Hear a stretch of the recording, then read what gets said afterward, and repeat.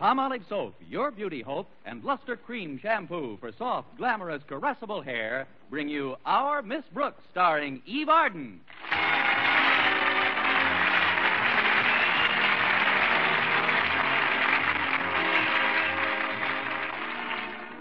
While he's not the over-demonstrative type, most of the people who know biology teacher Philip Boynton find him friendly enough. Well, to our Miss Brooks, who teaches English at Madison High School, he's also friendly, but not enough. It isn't that Mr. Boynton doesn't have his moments. It's just that I'm never around when he's having them. Last Thursday morning, as usual, my landlady, Mrs. Davis, and I were discussing this phenomenon at the breakfast table. I can't understand it, Connie. You and Mr. Boynton have been going together for quite a while now, haven't you? Yes, indeed, Mrs. Davis. Let's see. We started dating the week he got his pet frog, McDougal. That was over 2 years ago. You mean you two have been going steady for the past 2 years? That's right, Mrs. Davis. I've been going steady with Mr. Boynton, and he's been going steady with McDougal. Those scientists are all alike. So bashful. There must be something you can do to stir him up, Connie. Oh, I've tried everything, Mrs. Davis. I've even backed him into the Mixmaster. Did you? Did you really, Connie? No, but it's not a bad idea. Mr. Boynton is a lot like Mr. Mitchell, a scientist who used to take out my sister Angela. She's terribly absent-minded, you know. Yes, I know. Even more so than my brother Victor. Although heaven knows he's forgetful enough, too. Yes, you mentioned it to me, Mrs. Davis, but what about Mr. Mitchell? Mitchell? The scientist. What scientist? The scientist who took out your sister Angela. Imagine. Angela out with a scientist. And she never even mentioned it to me. Maybe she forgot. Forgot? That girl would forget her head if it wasn't tucked under her arm.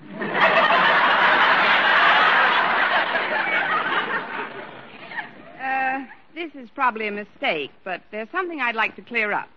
You mentioned, when we were both quite a bit younger, a certain Mr. Mitchell. You said he was a scientist and that he was a lot like Mr. Boynton. He certainly was, Connie. Now, if you've finished with breakfast, I'll clear away the dishes. That's what I like, a story with no loose ends. Present company accepted. Oh, I'll get it, Mrs. Davis. That's probably Walter Denton. He's going to give me a lift to school this morning. All right, Connie. See you after school, dear. Good morning, Miss Brooks. Why, it's Mr. Boynton. Come in. Oh, I haven't time, Miss Brooks. I've got to stop at a laboratory supply house before I get to school. I just wanted to return this notebook. I found it in my lab yesterday. Your lab? Oh, yes. You left it there when you came to pick up the notebook you'd left the day before. This is getting pretty obvious. Maybe I'd better start forgetting my gloves. I thought you might need it for your first class, or I wouldn't have disturbed you so early. Oh, you're not disturbing me, Mr. Boynton. At least not any more than usual. Are you sure you wouldn't like to come in for a minute? Oh, no, thank you, Miss Brooks. I just heard that the supply house I deal with is a new batch of white mice. They just got in from Bolivia. Well, shouldn't you give them a chance to unpack? Maybe I could go along with you. I'll just leave word for Walter Denton that I'm riding to school with you. Oh, but I'm not driving, Miss Brooks. It's such a beautiful day, I decided to walk. That's what I say. I'll leave word for Walter that I'm walking to school with you. You couldn't walk with me, Miss Brooks. I'm much too fast for you. Now, there's a nifty bit of overstatement.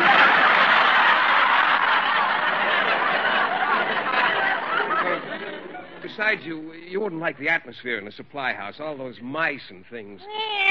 What's that? Oh, it's your cat. Hello, Minerva. She probably wants the address of that supply house. Come here, kitty. Ah, there's a nice girl.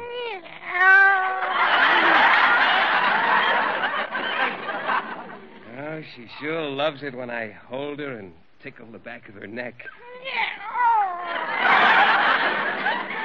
Move over, Minerva. Here, I'll take her. Now, go on inside, Minerva. I'll give you some milk in a minute. Run along now. Mr. Boynton's much too old for you. You know, seeing Minerva like this reminds me of a joke one of my students told me. A joke? Yes. After class the other day, little Sid Silvers came over to me and said, Mr. Boynton, I know a lady who kisses cats. And I said, she kisses cats? What's her name? And he said, Mrs. Katz.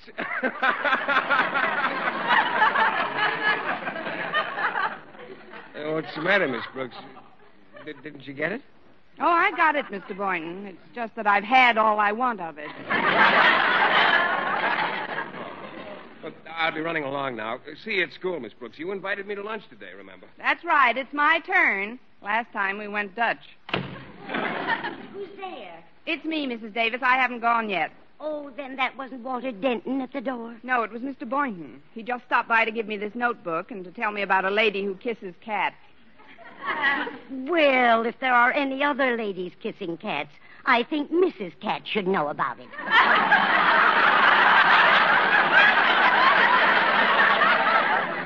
Please, Mrs. Davis, it's just a joke.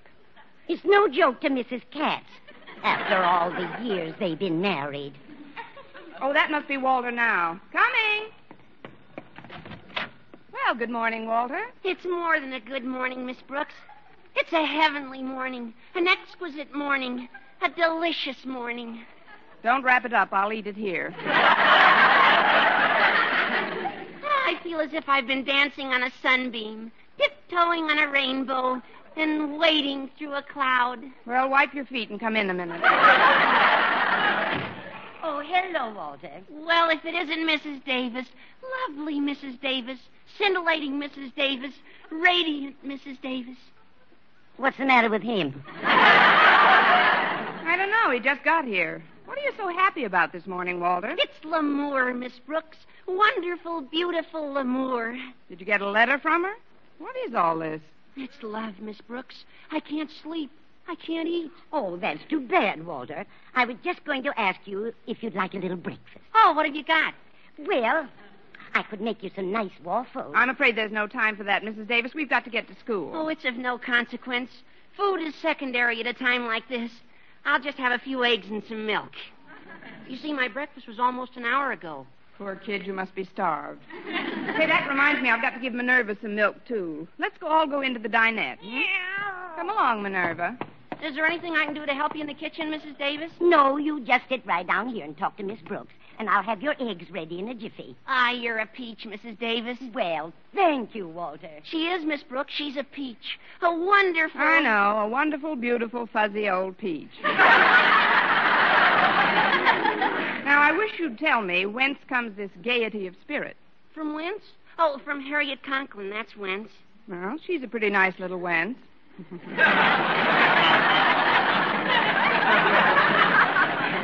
She's more than nice, Miss Brooks. She's sensational. And boy, what a fight we had yesterday. A fight? Yeah, we almost came to blows. It'll be a long time before we have another fight like that one, boy. Well, what are you so happy about? I thought you were fond of Harriet. I'm crazy about her. I see. You're crazy about her, so you almost came to blows. Oh, don't you get it? The more bitter the battle, the sweeter it is making up. You mean you actually pick fights just so you can patch it up later? Harriet started this one. It was sheer inspiration. Boy, you should have heard the name she called me. Names? Why, I don't believe Harriet Conklin would call anyone names, Walter. Oh, it wasn't really Harriet. She was quoting her father.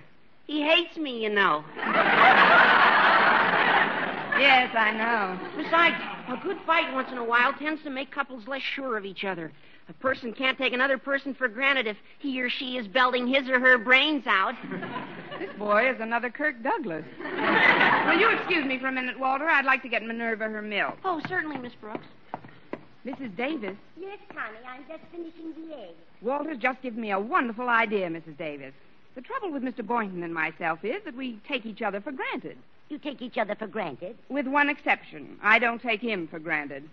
What I mean is, if I could get him into a good fight, he wouldn't be so sure of me. And then, too, think of what fun it would be making up. I think you've got something there, Connie.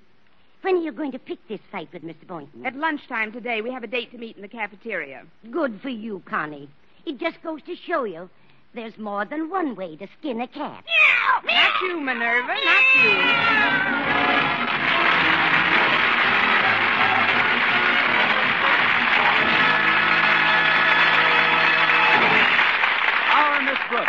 starring Eve Arden, will continue in just a moment. But first, here is Vern Smith.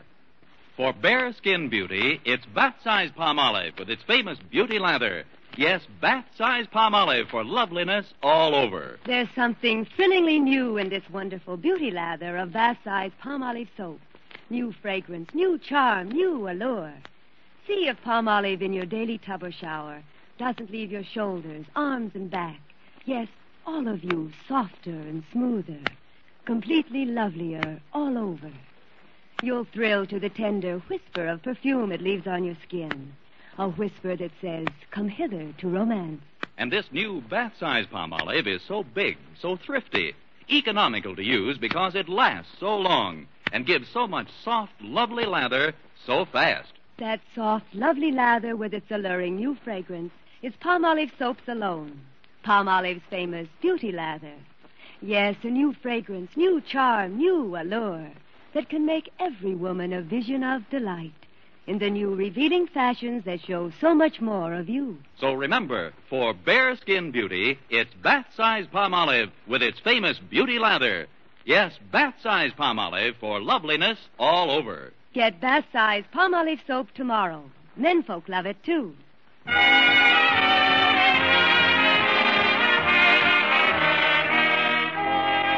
As soon as the bell rang for lunch, I hastened toward the cafeteria to start the battle of the century with my unwitting adversary, Mr. Boynton.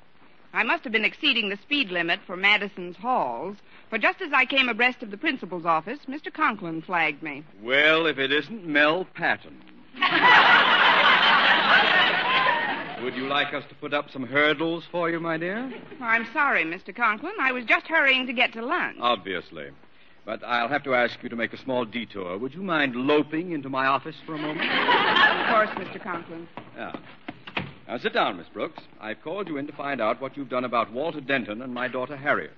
What I've done, Mr. Conklin? Yes. A few weeks ago, I requested that you move him to the furthest possible spot from Harriet's desk. Oh, I have, Mr. Conklin. They couldn't be any further apart unless one of them transferred to another school. Well, I don't know what Harriet sees in that lame-brained dunce. Oh, he isn't so bad, Mr. Conklin.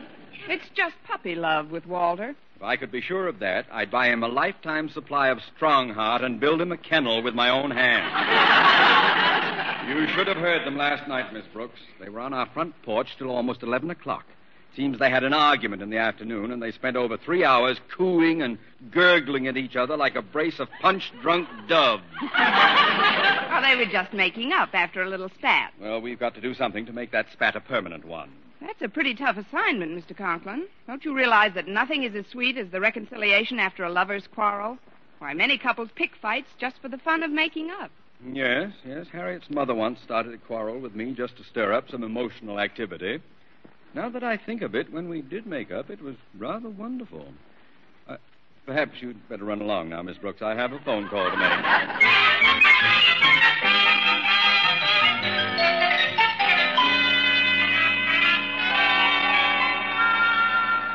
Oh, Miss Brooks, here I am. Oh, hello, Mr. Boynton. I've been holding this table for us. It's right near the food counter. Well, if you're going to be sarcastic about my being a few seconds late, Mr. Boynton, perhaps I'd better eat by myself. But I wasn't being sarcastic, Miss Brooks. I just said... There you go. You just said. You're not interested in anything I might have to say. Yes, I am, Miss Brooks. What have you got to say? What made you decide to sit so close to the steam table? Well, you always like to be near the food, Miss Brooks. Oh, that's right. Call me a glutton. Next thing you'll be saying is that I stuffed myself so much I'm getting fat as a horse. Well, I wouldn't say anything like that, Miss Brooks. You're just getting a little plump. What's the matter with you today, anyway? Oh, that's right. Blame it all on me. I come in prepared to have a perfectly friendly lunch, and you immediately start picking on me. I don't know how you can say a thing like that, Miss Brooks. You mean you don't know how a person in her right mind can say a thing like that. That's what you were thinking. Don't deny it. Oh, I get it. This is a rib. Say, you sure had me going for a minute there. I may have to bite him.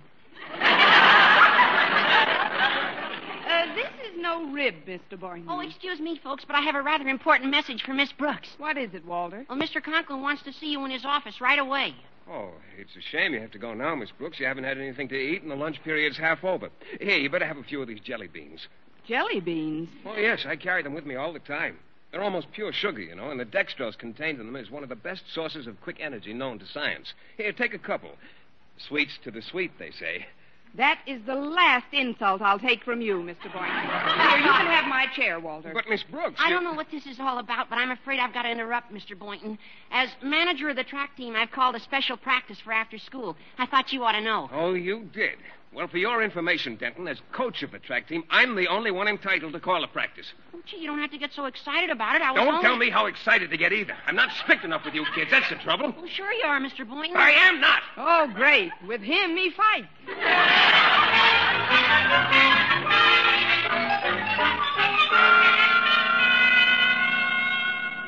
You sent for me, Mr. Conklin? Yes, Miss Brooks, I did. I wanted to report to you the result of my adopting your suggestion. My suggestion? Yes. Yes, acting upon your conversational tip of a few moments ago, I called my wife, Martha, and started an argument with her. Really, Mr. Conklin? Do you think it worked?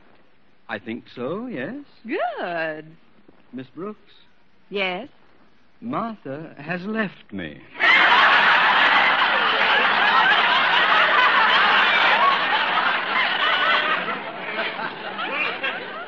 Left you? How do you know? I was afraid I'd gone at it a little strongly in my first call, so after a few minutes I rang my home again. And? The housekeeper told me that Martha had left the house with a valise. A valise? She did the same thing the last time we quarreled. Took off like a wounded buffalo for her mother's house in Toledo. Now, if you will stay in my office, Miss Brooks, I'll try to head her off at the railroad station. Oh, but my classes, Mr. Put Conklin. Harriet in charge, Miss Brooks. You'll have to wait until I return. Oh, I'm terribly sorry it worked out like this, Mr. Conklin, but I must say you're showing remarkable self-control. There's no time for recriminations now, Miss Brooks. However, upon my return, I'll flay you!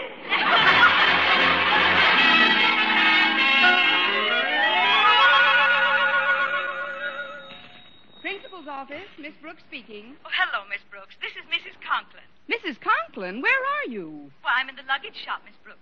I thought Osgood and I might open our cottage at Crystal Lake a little early this year, so I'm having one of my valises repaired. Would you be good enough to call Mr. Conklin to the phone? I'm afraid my voice isn't loud enough, Mrs. Conklin. He's at the railroad station. The railroad station? What's he doing there? Well, he thought you were peeved at him for having been nasty to you on the phone. So when your housekeeper told him you'd left with a valise, he presumed something drastic had happened, like the time you were wounded in Buffalo. What? Well, he thinks you're on your way to your mother's house in Toledo. So that's what he thinks. Well, it serves him right. You have no idea how he went out of his way to pick an argument with me, Miss Brooks. Oh, yes, I have, Mrs. Conklin. Well, instead of rushing over to the station and explaining the misunderstanding, I've a good mind to let him cool his heels for a while. Oh, but Mrs. Conklin, I feel partly responsible for what's happened. I'm sorry if I started... Well, I'm not a bit sorry. A little emotional activity is good for any family. After all, even bees have to stop making honey sometime. I know, but I've started the activity in the wrong hive. Well, I'm going back home now, Miss Brooks. Why don't you drop over after school? We'll have a little bull session. Oh, he won't be back by then. I mean, I'd love to drop over, Mrs. Conklin. Goodbye. Goodbye. Miss Brooks, I'm surprised at you. Mr. Boynton, I didn't hear the door open. The door was open. I happened to be passing by and, well, I couldn't help but overhear your conversation with Mrs. Conklin. You heard it? Every word. Oh, well, I'll have a jelly bean now, Mr. Boynton. Frankly, I never dreamed you'd be a party to such a nefarious plot, Miss Brooks. For the first time in my life, I'm really angry at you. You are? Yes, I certainly am. Well. Okay, so you're mad at me. You want to make something out of it, frog boy?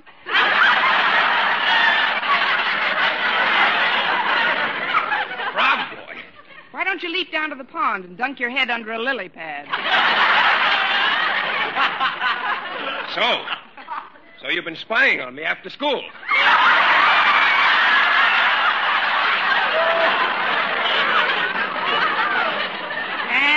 Your father's microscope. Miss Miss Brooks, you've succeeded in stirring up our first quarrel. Why, when I think of our principal wandering around the railroad station, searching vainly for a wife who isn't there, I'm appalled. Why, poor Mr. Conklin must be beside himself. Oh, not that, Mr. Boynton. Even Mr. Conklin couldn't stand another Mr. Conklin.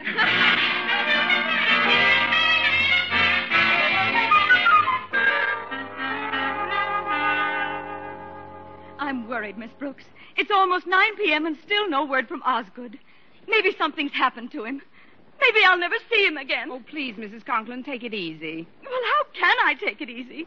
How would you feel if you thought you were never going to see Osgood again? I rarely indulge in wishful thinking. Now, when Mr. Conklin gets tired of looking for you, he'll come home. Meanwhile, you must try to be cheerful. If only Daddy would phone. If only we had some word, some definite... Oh, the doorbell. Maybe it's Osgood. I'll get it. Oh, no, Mother. If it is Daddy, you wouldn't want him to see you with your eyes all red from crying. I'll get it. No, dear. Your eyes are red, too. But, Mother, your eyes are redder than mine. No, dear. Your eyes are much redder than mine. You two red eyes will excuse me. I'll open the door. Well. Oh, it's you, Miss Brooks. Come in, Mr. Boynton. Mrs. Conklin and Harriet are pretty worried. Please, Mr. Boynton, don't keep us in suspense. Is there any news? Quickly, Mr. Boynton, tell us. Oh, I'm afraid not. I checked the railroad station and the bus terminal, but I saw no sign of Mr. Conklin. Poor Daddy. Hold it, Harriet. Wait for your mother. Mr. Boynton, did you also check the airport? Yes, I did. He wasn't there either. Oh, poor Osgood. Now both together. Well, don't just stand there, Mr. Boynton. Pull up a life raft and sit down. Oh, don't be discouraged, Mrs. Conklin. Maybe Walter Denton will come back with some more tangible news. Oh, I hope he comes soon. This waiting is maddening. Oh, the doorbell. Maybe that's Osgood. I'll get it. Oh, no, Mother, I'll get it. If it is Daddy, you wouldn't want him to see you. I've got it. Hiya, Miss Brooks. Come in, Walter. It's Walter Denton. Hello, Walter. Hello, Mrs. Conklin. Hello, Harriet. Hello, Mr. Boynton. You can call the roll later, Walter. Now, what's the news? Yes, what did you find out, Walter? Well, I checked the receiving hospital, the emergency hospitals, and also the morgue. And? No luck.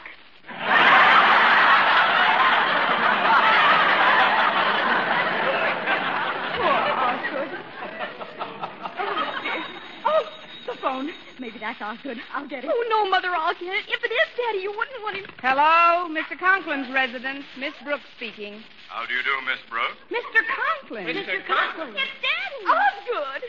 Must be a 5-party line. Mr. Conklin, where are you? Where do you think I am? I'm in Toledo.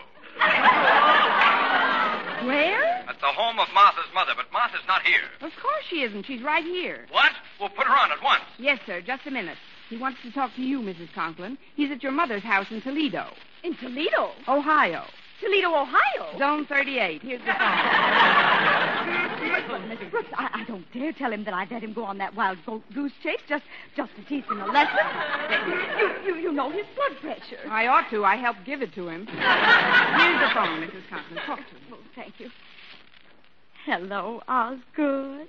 Martha, you're home. I don't quite understand. Well, dear, when you picked a quarrel with me today, I really planned to go home to Mother. But I realized I just couldn't bear the thought of leaving you. You really mean that, Martha? Oh, what a lucky man I am. I'll take the first plane back, my dear. It'll be such fun making up. And Martha? Yes, Osgood? You can start puckering up now, sugar. Why, Osgood. Goodbye, sweetie. Goodbye, sugar cookie. Isn't that sweet?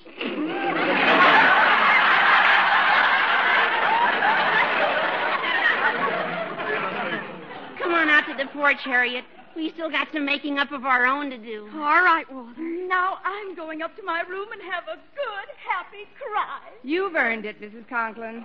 The day you were married. Well, Miss Brooks, we seem to have this living room all to ourselves. Shall we go to our corners and come out reconciling? Miss Brooks, I realize you really did nothing to gain my anger today, and, well, In a situation like this, actions speak louder than words. What are you driving at, Mr. Boynton? Miss Brooks, pucker up. Yes, Mr. Boynton. And close your eyes. Not me. I want to watch.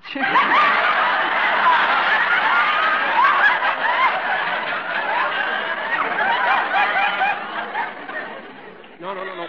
Please, close your eyes. All right, Mr. Boynton. There. Well, how did you like it, Miss Brooks? Wonderful, Mr. Boynton. The purple ones are my favorite jelly beans. Eve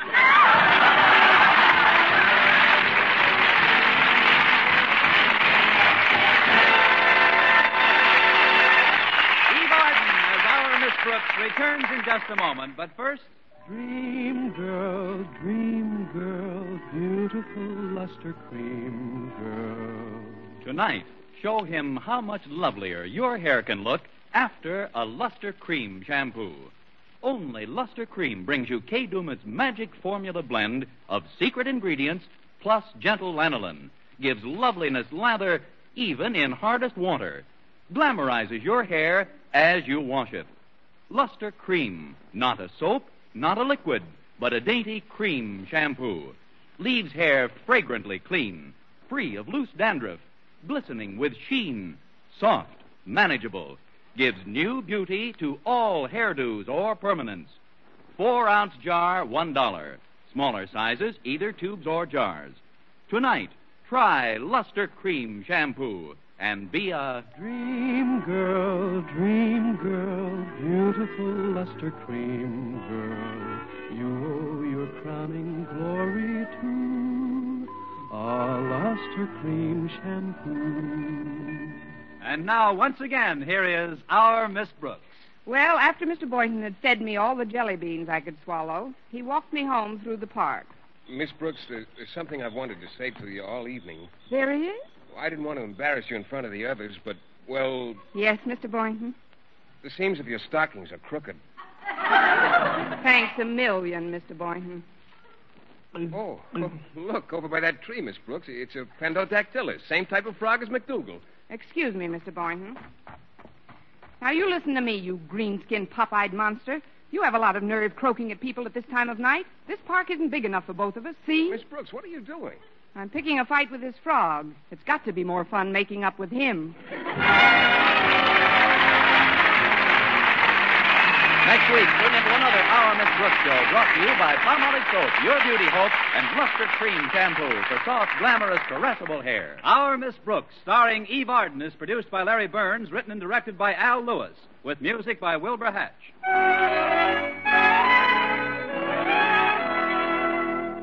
Men, here is actual, factual proof of more comfortable, actually smoother shaves by using Palmolive Lather Shaving Cream. 1,251 men tried the Palmolive Lather way to shave, described on the tube. And no matter how they shaved before, 3 out of 4 got more comfortable, actually smoother shaves.